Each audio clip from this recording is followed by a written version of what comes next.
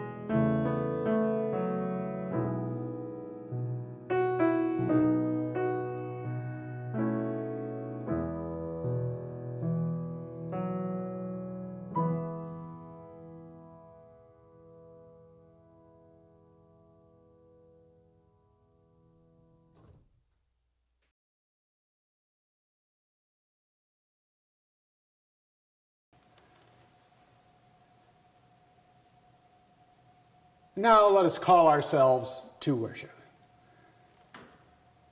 God's call comes clearly to us. We will listen and respond. God's support is there for us in times of stress and peril. We will know a secure peace and return our thanks to God. God's challenge is before us. God will give us the courage to meet the challenge in the way of Jesus Christ.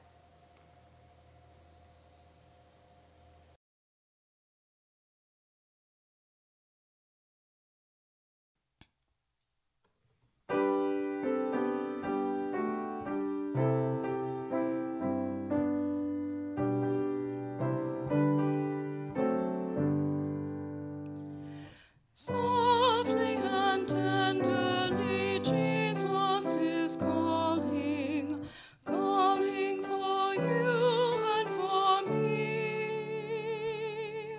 Patient and loving, he's waiting and watching, watching for you and for me. Come home, come home, you who are weary, come home. Earnestly, tenderly, Jesus is calling, calling, O sinner, come home. Why should we linger when Jesus is pleading, pleading for you and for me? Why should we wait then and heed not his mercies, mercies for you and for me? Come home, come home, you who are weary, come home. Earnestly, tenderly, Jesus is calling, calling, O sinner, come home. Oh, for the wonderful love he has promised, promised for you and for me. Though we have sinned, he has mercy and pardon, pardon for you and for me. Come home, come home, you who are weary, come home. Earnestly, tenderly, Jesus is calling, calling, O sinner, come home.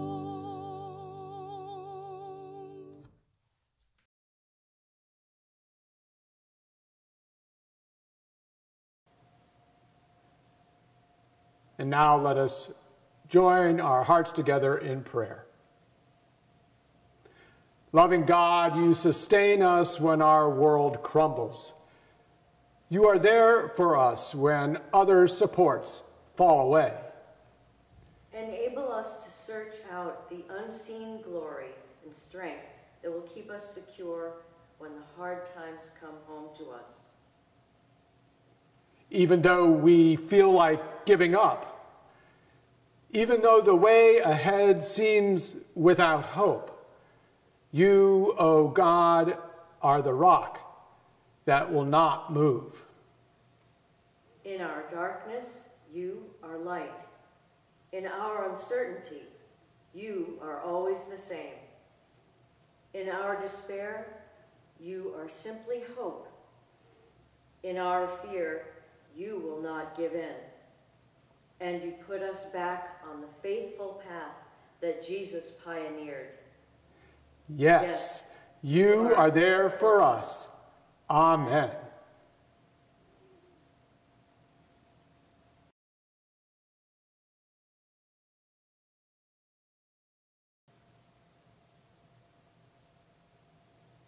let us now open our ears, our minds, and our hearts to these words from the still speaking God. Let us first hear these words from Paul's letter to the Romans. Welcome those who are weak in faith, but not for the purpose of quarreling over opinions. Some believe in eating anything, while the weak eat only vegetables. Those who eat must not despise those who abstain, and those who abstain must not pass judgment on those who eat, for God has welcomed them. Who are you to pass judgment on servants of another? It is before their own Lord that they stand or fall, and they will be upheld for the Lord is able to make them stand. Some judge one day to be better than another, while others judge all days to be alike. Let all be fully convinced in their own minds. Those who observe the day observe it in honor of the Lord.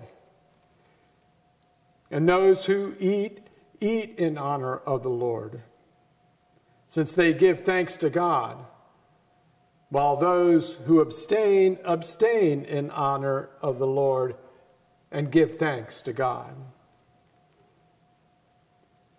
We do not live to ourselves, and we do not die to ourselves. If we live to the Lord, and if we die to the Lord. So then, whether we live or whether we die, we are the Lord's. For to this end Christ died and lived again, so that he might be Lord of both dead and the living. Why do you pass judgment on your brother or sister? Or you, why do you despise your brother or sister? For we will all stand before the judgment seat of God.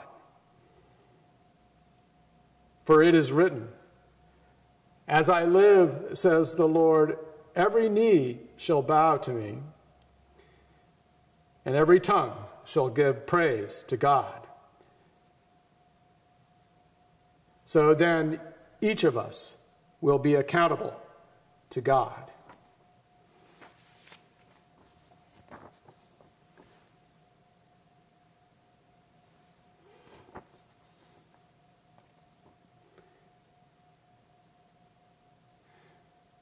And from the Gospel of Matthew.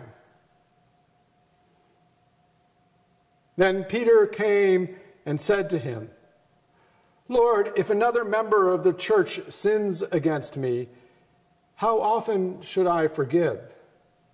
As many as 7 times?" And Jesus said to him, "Not 7 times, but I tell you 77 times.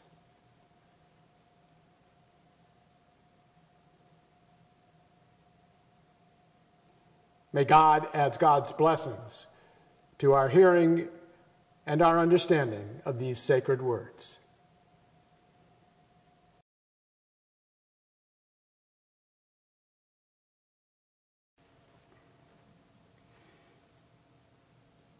If we say we have no sin, we deceive ourselves, and the truth is not in us.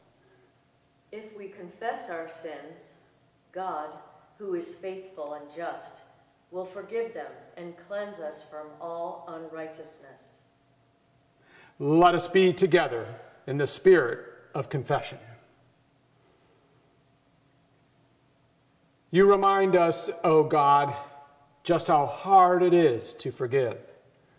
When a friend or a well-loved family member has betrayed our trust,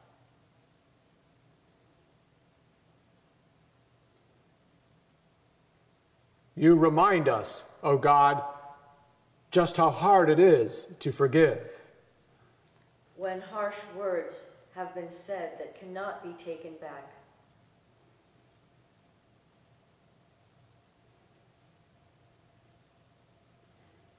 You remind us, O God, just how hard it is to forgive. When a promise of support, challenge, or care has been broken.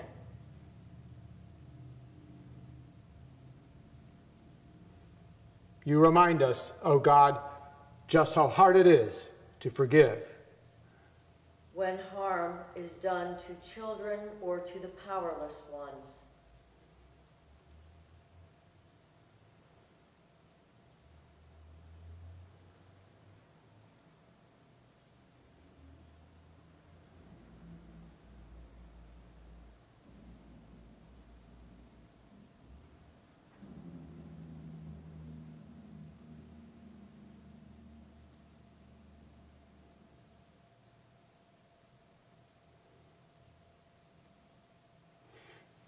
You know, O God, the difficulty of from the heart forgiveness when we have been hurt badly or when one of your children has been hurt. But you call us to speak words that bring peace and reconciliation, and let our actions match our words. Lord, if someone sins against me, how often shall I forgive? 7 times?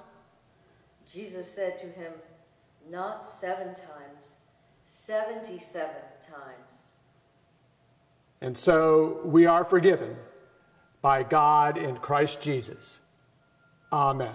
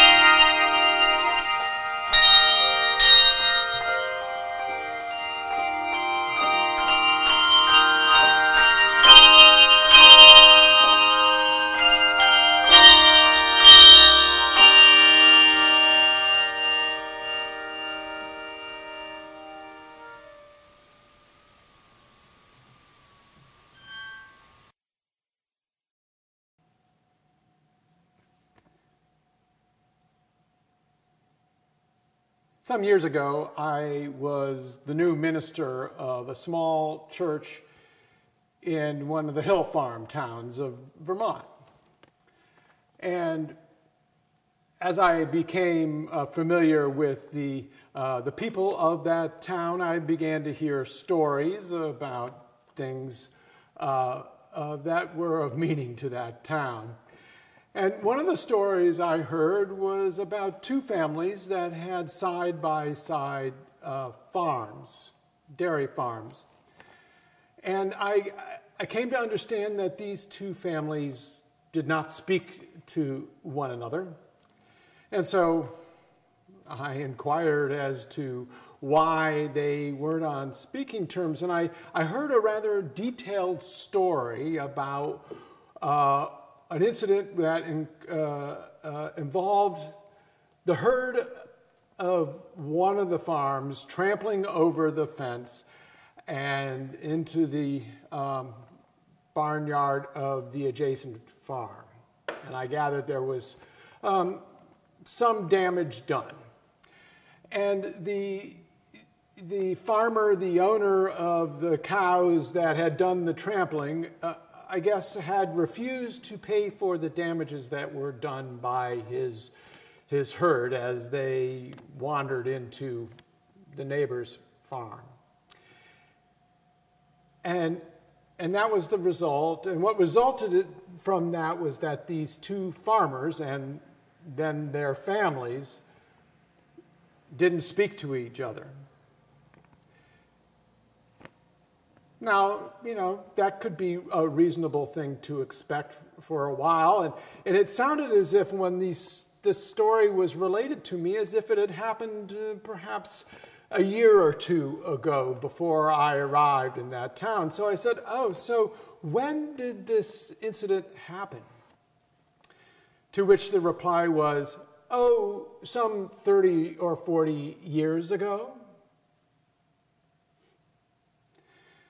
What a long time for two families to carry on a resentment, to be in a state of non-forgiveness, so to speak.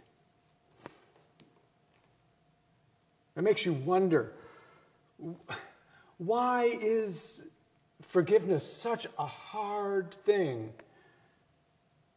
for we humans to do, to put into action in our lives? Why isn't it as easy as it might seem it could be? Why do we hang on to the burden of the resentments with such tenaciousness? As if those resentments are what created for us a sense of meaning in our life. Perhaps that's one reason why. They let us know who we are as opposed to who they are. Oh, we're not like them, we like to say to ourselves. I think in some ways we've got it all wrong about forgiveness. We've got it all backwards in some ways. And perhaps we don't want to face what forgiveness really means, what it means about ourselves. We don't want to face the hard work that forgiveness really requires of us if we really do forgive. First of all, it seems to me that we think of forgiveness as being a one-time deal. That, you forgive the other person and then that's it. Or they forgive you and you can move on as if whatever happened never happened.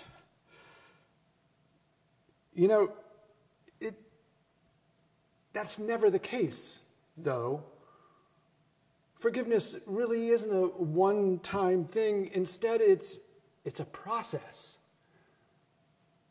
It's a process that takes a long time and even a lifetime to bring to reality. You know, the story today that we get the brief little snippet of between Peter and Jesus, you know, Peter, thinking he has the answer, says, "How many times do I need to forgive? 7 times?" Perhaps thinking that if you forgave once a day for a week, that would be enough. To which Jesus replied in his way to Peter, "No, 77 times." As if we need to be forgiving and forgiven every day for years to come. It's a process of which we need to be constantly tilling and nurturing and being aware of, lest we fall back into our old ways. Which I think leads into the next thing we have wrong about forgiveness. We think about forgiveness as being about the past, about something that has occurred in the past that is not forgivable. Like those farmers, the poor cows trampling over the fences and perhaps knocking over some water basins. Those things are in the past, and all we need is to forgive those things in the past. But you know, we can't change what's happened in the past. That will always be. The only thing that we really can change is what will happen in the future. And so forgiveness is not necessarily about what's happened in the past. Indeed, what forgiveness is more about is making sure that the past does not limit what the future could be. To make sure that the future is not what the past was. And so forgiveness is about removing whatever it was that would be holding us back from creating that new future. The famous actress Marlene Dietrich was quoted as saying, "Once a woman has forgiven a man, she must not reheat his sins for breakfast." Forgiveness is about letting go of what happened in the past so that we might look forward into the future. But perhaps the hardest thing of all is coming to understand that forgiveness is not only about the other person. And it's not dependent on whether someone apologizes for a wrongdoing. Oh, I'll only forgive them if they ask for forgiveness. No, forgiveness is really as much about our own selves as it is about the other person. It's about releasing our own resentment that we so tenaciously hang on to, about our own responsibility for hanging on to those resentments so that we can let go into a new future.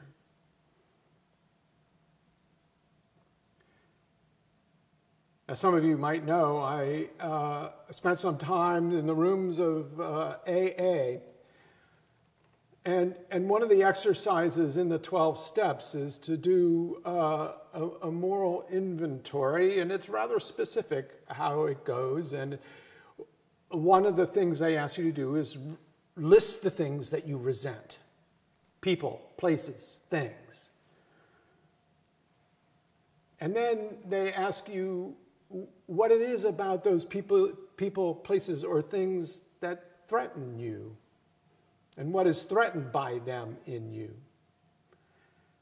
And then in the last column, they ask you to say, well, what have you done to enable them to hold that position of power? So I listed out a whole bunch of things, and the last thing on my list was my television. And I was resentful of my television because not only was I addicted to alcohol at the time, but I was also addicted to television. I probably spent 4 or 5 hours a day watching television, football, daytime drama, late night talk shows. I watched it all. And I was resentful of the television because it took up so much of my time. And that it threatened my ability to do things that were really important to me. And then came that question. Well, what do I do to enable the television to do that? And I had to write down, I turn it on.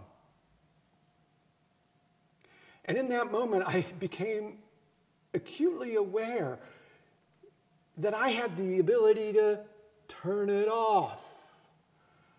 And if I turned off the television, then it wouldn't take up so much time, and it wouldn't have its power over me, and I wouldn't resent it. And so I did. Now, I do watch television from time to time these days, but it's only on specific occasion and for specific things that I truly enjoy. But most of the time, I turn it off. And so I've been able to forgive the television for its power over me. You know, when I say the Lord's Prayer, I often say that line, forgive us our trespasses as we forgive those who trespass against us, as if there were no comma between those two phrases. We normally take a big breath. Forgive us our trespasses as we forgive those who trespass against us. As if they were two almost unrelated things. And yet, if we remove that comma and we remove that breath, forgive us our trespasses as we forgive those who trespass against us, the meaning changes. That our own forgiveness is related equally to the forgiveness that we show to others. And it is our responsibility to turn that switch of resentment off. And perhaps we need to be reminded 77 times a day to turn that switch of resentment off. So that slowly by surely, day by day, what is a burden for us to do, the turning it off, becomes a habit. And then becomes a way of life. And then becomes the way to new life. Jesus says to Peter, no, not 7 times, 77 times. And he might as well have said 777 times. I think what Jesus was saying, it needs to become a way of life, a way of new life. So when we pray the Lord's Prayer, let us remove that comma and remember and remind ourselves that the forgiveness of ourselves is directly related to our forgiveness of others. Amen.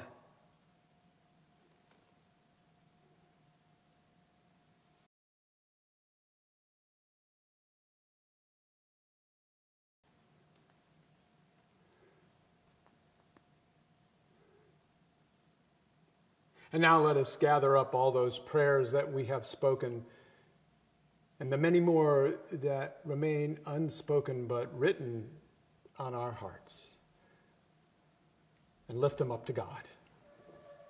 Let us pray.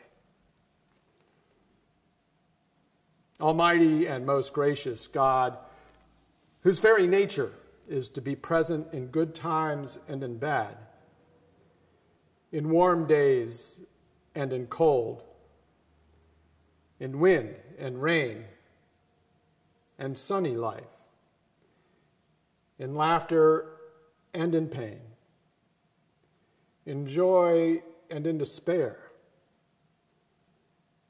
in work and in play, in all those things that are a joy of life. Open our hearts and our minds to the realities of the present, here and now. Turn back, O God, the outer layers of ourselves and look deep beneath the surface to our hidden inner depths. Many of us hide behind polite dreams and wooden responses, not daring to admit to others or even to ourselves that we are vulnerable. Yet we turn to you, trusting, knowing that you will handle us carefully and tenderly.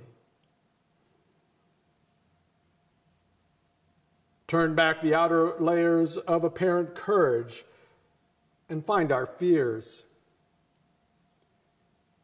Address them in us, acknowledge them, even as you cause us to acknowledge them before you. Do it not so much to rid us of them, though we would like to be rid of them and free from fears forever. Oh, how wonderful it would be to stand in the presence of your perfect love that casts out fear. Turn back the outer layers of apparent confidence and find our worries and our anxieties. Address them in us, acknowledge our uncertainties, even as we acknowledge them before you. Do it not so much to rid us of these fears and anxieties, though we would like to walk along some waterway and watch our worries and anxieties drown in the backwash behind us. Oh, how wonderful it would be to stand in the presence of your perfect love that calms fears and storms and worries. Still, our plea would be more modest, to know that you are present with us and that we are not alone in our struggle with worry. Turn back the outer layers of apparent certainty and find our doubts. Address them in us. Help us acknowledge doubts without shame. Do it not to rid us of our doubts, for we would not want to forfeit the growth that comes from ourselves and our doubts, even while we seek your purest presence. So, O God, our plea is more modest, to make our doubts building blocks to a finer, firmer faith. and to know that you accompany us on our journey. We ask not that you make the hard moments of life easier, except that our burdens are eased by the assurance of your companionship,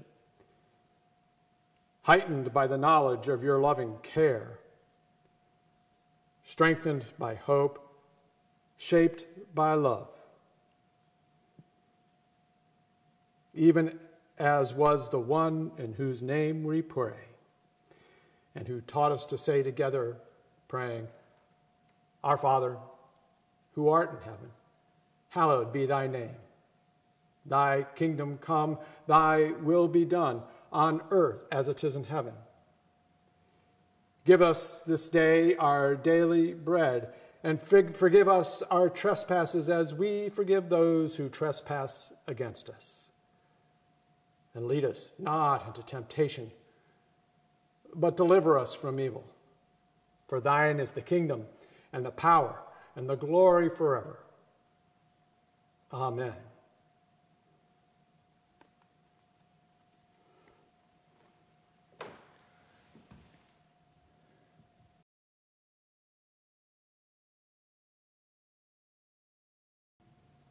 And now we remind ourselves of the gifts that we give to God's service through the ministries of this church. The time and the talent, the energy and the treasure. And we lift them up to God. O loving God, we lift up these our humble offerings unto you, that they may be magnified by your love and put to your service here on this earth. In Christ's name we pray. Amen.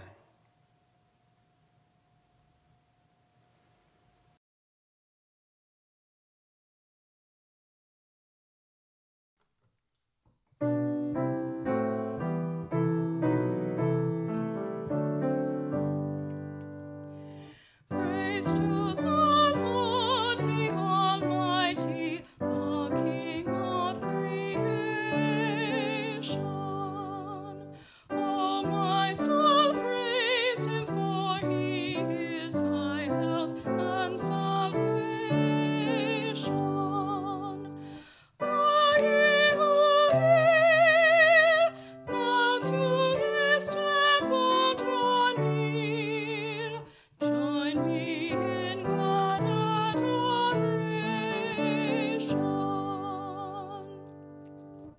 Praise to the Lord, who doth prosper thy work and defend thee. Surely his goodness and mercy he daily attend thee. Wonder anew what the Almighty can do, if with his love he befriend thee. Praise to the Lord, O let all that is in me adore him. All that hath life and breath, come now with praises before him. Let the Amen sound from his people again. Gladly forever we adore him.